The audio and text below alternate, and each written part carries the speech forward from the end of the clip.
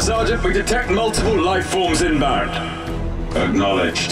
This vile wreck is infested with the Xenos. We will purge it with steel and doom. You hear that?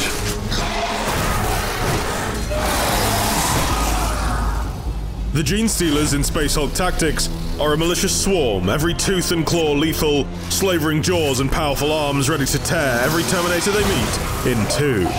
They are adept at hiding, crawling through vents, and stalking their foes at all times. Unlike the Terminators, Genestealers do not begin with units deployed on the map.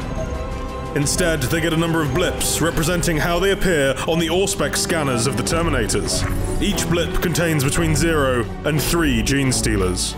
You acquire more blips by converting a card once per turn, and they are placed on various spawn points throughout the map. These blips act like any other unit, except they can be revealed manually to spew the Genestealers they contain onto the battlefield.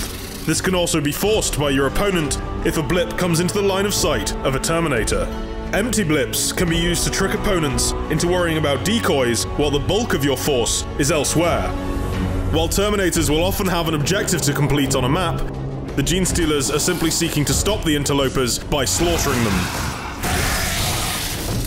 The aliens' advantages are speed, having more action points than their foes, and reliability. They are killing machines, and they act like it. Genestealer cards have unique elements. Some can also be used to change a regular blip into a special Genestealer.